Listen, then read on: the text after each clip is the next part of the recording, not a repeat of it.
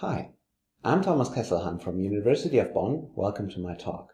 I'm excited to present joint work with Paul Duetting and Lucier on an O of log m profit inequality for subadditive combinatorial auctions. The setting we are considering is as follows. We'll have n buyers arriving one by one, and we have m items.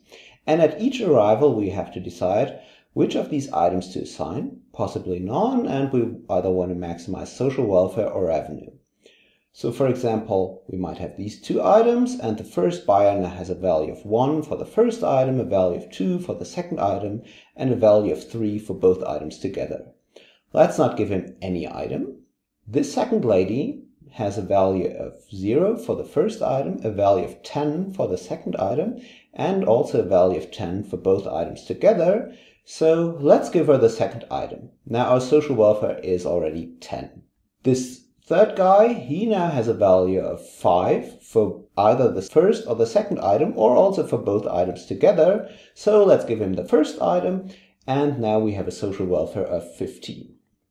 Now this lady shows up, and she would have a value of even 60 for both items together, but unfortunately both items are already allocated, so we cannot give her anything, although we would like to. So now we have only a social welfare of 15.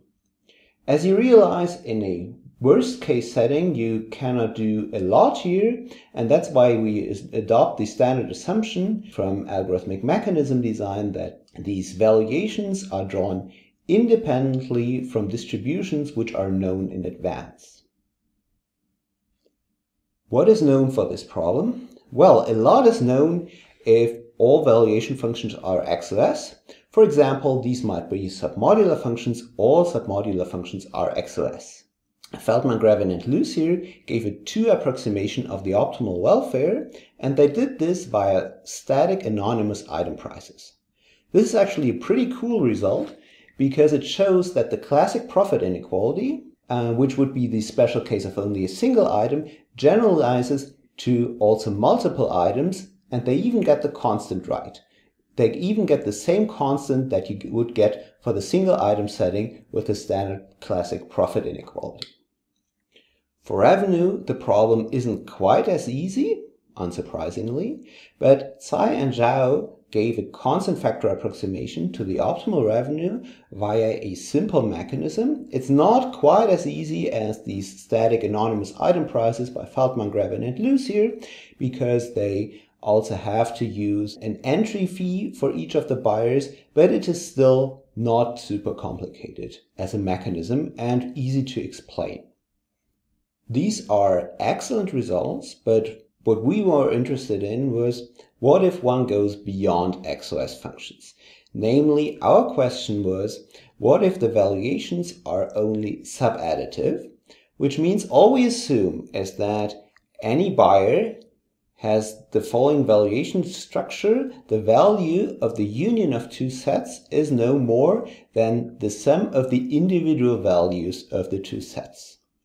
So far, all that was known were log m approximations, because in both of these cases you can approximate the subadditive functions by XOS functions and then apply these constant factor approximations.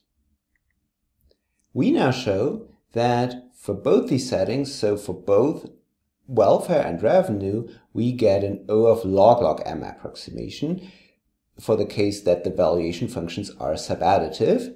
In the case of welfare, we again only use static anonymous item prices, and in the case of revenue, we also use a simple mechanism, which is actually kind of the same mechanism that Tsai and Zhao were using. We also show that both these mechanisms run in polynomial time given access to demand oracles. How do we achieve these log m bounds? To give you an idea of how we get there, maybe let's first take a detour why XOS functions are usually much easier to work with than subadditive functions, because XOS functions admit something that I want to call balanced prices for this talk. What is this? Well, assume that you want to maximize welfare, and there's just one buyer that you have in mind who should buy these three items, 1, 2, and 3. And you want to now set prices for these items so that, loosely speaking, nothing can go wrong. And these prices shouldn't be too low and they shouldn't be too high. This is what would make the prices balanced. Let's consider a first example of an XOS function, namely just an additive function. The value of the buyer we have in mind could be just the number of items they are getting. Then I claim setting all item prices to 1 would be good prices. Why that? These prices aren't too high because the buyer could in principle buy all these items. This is the first condition that we have here, that the sum of the prices in the set U are no more than the value of the set U. But these prices aren't too low either. This is this second condition here, because for any set T, the following thing holds. If somebody now came along, so any other buyers, and bought, for example, items 2 and 3, then they would pay 1 plus 1, and this would exactly in this case make up for the value that is lost by the buyer. So more generally, the sum of the prices in this set is at least the value for the entire set minus the remaining value. So this difference is the value lost because the other buyers are taking away set T. And this in this case is pretty easy to see holds for any set T. But this also works for more complicated examples of functions. For example, this unit demand function, which is still an XOS function. Here, the value of a set is 1 unless it is the empty set. So regardless of whether I get 1 or 2 or 3 items, my value will always be 1. How could I set prices here? For example, I could set a price of 1 for the first item and no price for the other 2 items. Then again, the sum of the prices isn't too high because the sum of the prices is 1 plus 0 plus 0. So this will be 1, which is also the value for this set. On the other hand, what would happen if now other buyers are taking away items? For example, they might take away items 2 and 3. In this case, they wouldn't pay anything, but that doesn't matter because the value of item 1 is the same as the value for all 3 items together. They could also take away all items and then they are paying 1. Then they would actually make up for the value that is lost. So also these prices aren't too low. This holds generally for any XOS function that you can define prices which are not too high and not too low in this sense. But if you now go beyond XOS functions to more general subadditive functions, this does not work anymore. And we have here a very easy example of a subadditive function which is not XOS. How is this now defined? Well, my value is 0 if I'm not getting anything. My value is 1 if I'm getting 1 or 2 of the items. And if I'm getting all 3 items, then my value will be 2. It is not difficult now to verify that this is a subadditive function. But are there now balanced prices in this sense here? Well, what would have to hold for prices to be balanced? These prices would have to be high enough, which means, for example, for this set T that we see here, the price somebody would have to pay for item 2 would make up for the value that is lost. How much value is lost if we're taking away item 2? Well, our value was 2 before, now it is only 1, so this price has to be at least 1. And this holds for all 3 items by symmetry. But then we see, okay, now these prices are actually too high because they sum up to more than the value of the set. The sum of the prices is at least 3, but the value of the set is only 2. One might now be tempted to say, okay, this isn't too bad here because we're only off by a constant factor. And indeed, this is something that you can do. You can relax both these inequalities by introducing factors here on the respective right-hand sides. And then you will also get an approximate notion of balanced prices for subadditive functions. However, there are more complicated examples than this here, where you will actually lose a factor of log m this way. And this is exactly the reason for the log m barrier that we're facing. But our approach is now, well, is it really necessary that these inequalities are fulfilled? And the answer is not quite. And to illustrate this, let's look back at this unit demand function. What do we have there? For example, we could set prices, all item prices, to 1.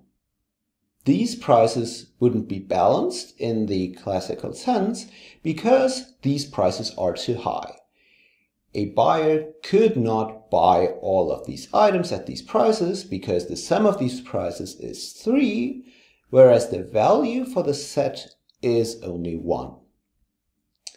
However, who says that the buyer we have in mind should actually buy all these items?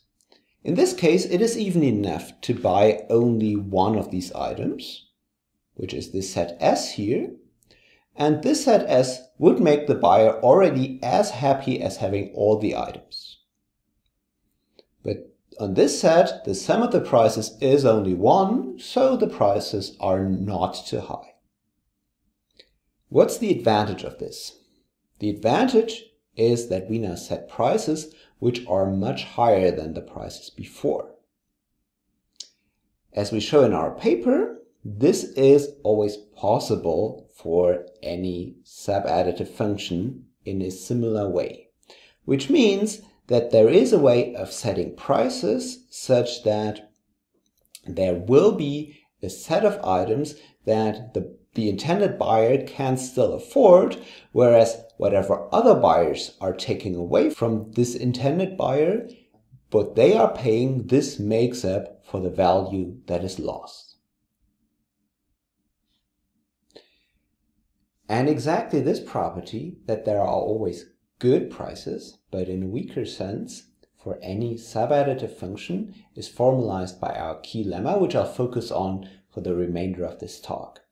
In our paper, then you'll find details on how to apply the key lemma for both the welfare and the revenue setting by combining it with and extending the techniques of Feldman, Grevin, and Lucier for welfare, respectively Tsai and Zhao for revenue. So what does this key lemma tell us? The lemma now tells us that for any subadditive function vi and any set of items u, there exists not only prices, but also a probability distribution lambda such that a certain property holds. What does this property say? Well, you see on the left-hand side we have some interesting sums, and on the right-hand side we have the value of the set u divided by gamma, where gamma will be in the order of log m. What is this on the left-hand side? Well, these are our items, more than 3 this time. And the lemma now says there are prices for all the items and a probability distribution over sets of items. So for example, this probability distribution lambda might be the uniform distribution over these 4 sets. And now these prices together with the probability distribution have the following property. For any set T, which you should again think of what other buyers are taking away. So for example, this set, we now have the following property. We'll see here the sum of the prices that these other buyers pay, and then we add to this the following thing: draw a random set from this probability distribution and try to buy it. So this will be your value of whatever is left from the set S that you draw from the distribution minus the prices that you'll have to pay for the remainder of the set. The sum of these two things will be at least the value of all items combined divided by gamma. In this way of stating things, it is a little more implicit that prices aren't too high and they aren't too low, but you should still think of this the same way. So you'll have the sum of these Pj that somebody will be paying if they are removing items from us, and then on the other hand we have the value of what is left minus the prices one would have to pay to buy these items, but importantly only for a subset of the items which is drawn from the distribution lambda. How do you prove such a lemma? Well, for the time being, let's assume we already know the probability distribution and we just want to figure out whether these prices exist or not. Then we see, okay, all these constraints are actually linear constraints in terms of the prices.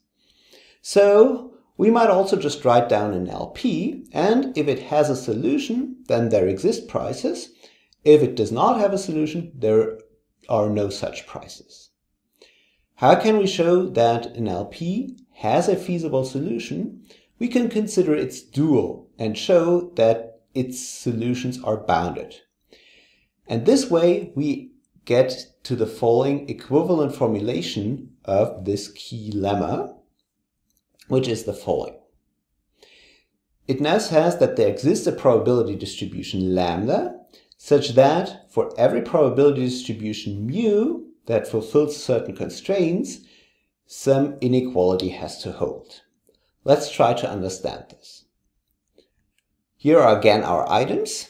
This is again our probability distribution lambda, for example, the uniform distribution over these four sets.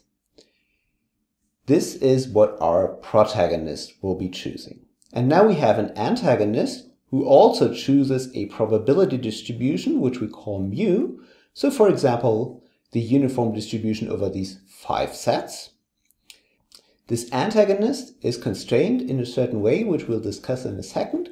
Let's first see what this inequality is telling us.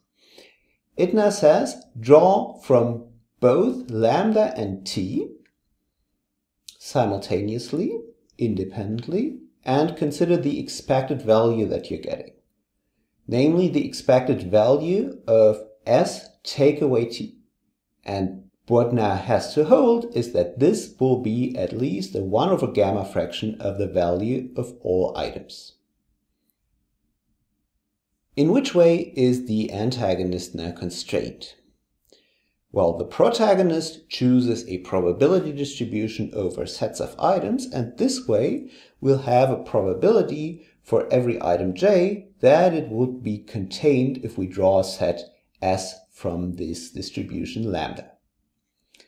And the distribution mu is now constrained in the way that it shouldn't put probability higher on any item than lambda is doing. And this is, for example, fulfilled in my example down below here, because there lambda, if this is the uniform distribution, would put a probability of a quarter on every item, whereas mu, if it is the uniform distribution over these 5 sets, puts only a probability of a fifth on every of these items.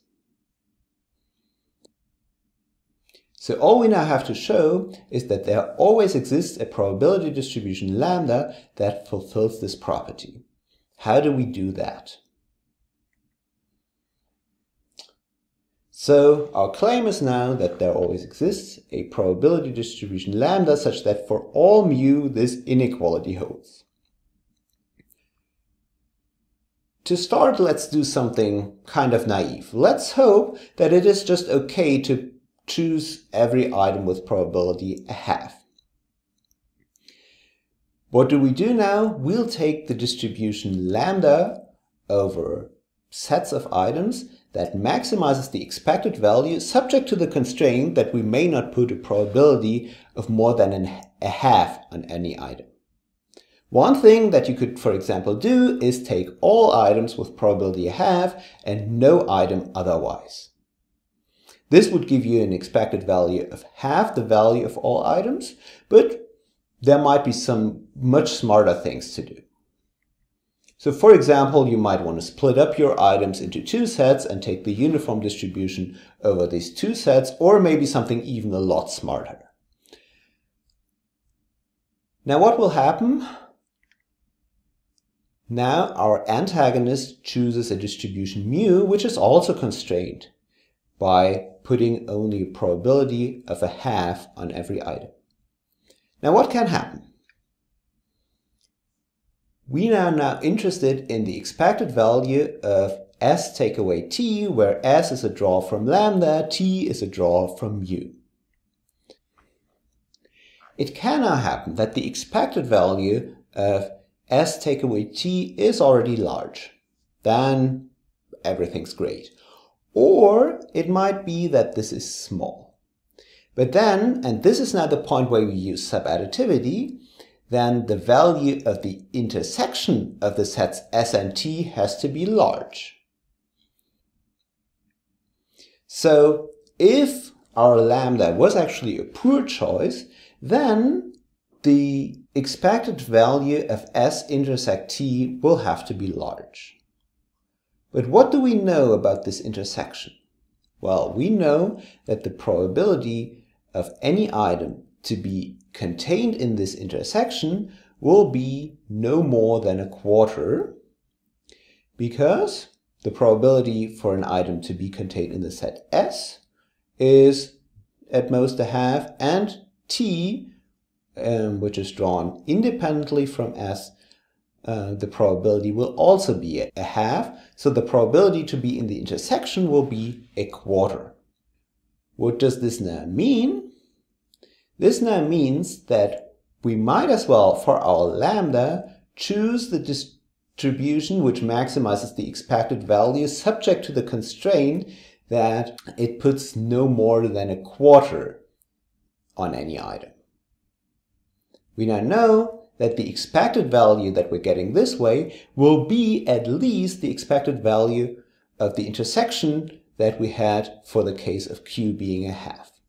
So this might now be a totally different lambda that we're choosing, but it puts only a probability of a quarter on every item. Again, our antagonist chooses a mu, and we'll do the same argument over. So now also draw a set S, also draw a set T. Either everything's great, or still there is a large value in the intersection. Then consider Q squared, which is then 1 over 16.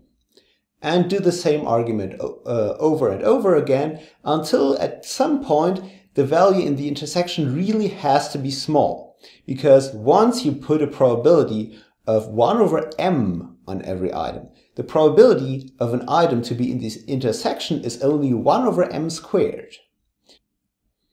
And this means that if you now repeatedly apply this argument, one of the Q's that you will be coming along will be good. And how many are these? Those are only log m many choices. You might now ask, can you actually do better here? And the answer is both maybe and no. No, because as we show in our paper, this way of choosing the same probability for every item, there are valuation functions such that for any lambda, which all put the same probability on any item, the gap will be as large as log m. However, this does not rule out that you actually get something better than log m by choosing different probabilities for different items. Let me conclude at this point. So as I said multiple times, we have these O of log m approximations for subadditive valuations via a new, weaker notion of balanced prices. And I'm pretty sure that this same key lemma can also be used for other settings with subadditive functions. For example, In a follow-up paper with Separ Asadi and Sahil Singla, which will appear in SODA, we are showing how to use this key lemma to actually deal with prior free subadditive combinatorial auctions. And this brings me to my first open question, namely, are there further applications? I'm pretty sure that you can just use this key lemma in a way that you were always using the balanced prices for XOS functions to now extend results to subadditive functions. And of course, there's the pretty obvious open question whether you can or cannot get this down to a constant. If I had to guess at this point, I would say, yes, a constant is possible, but as I was saying earlier, it will have to use somewhat smarter techniques. I hope that you enjoyed watching this video. If you have any questions, feel free to send us an email, and let's hope that we can meet in person again sometime soon. In the meantime, stay safe. Bye.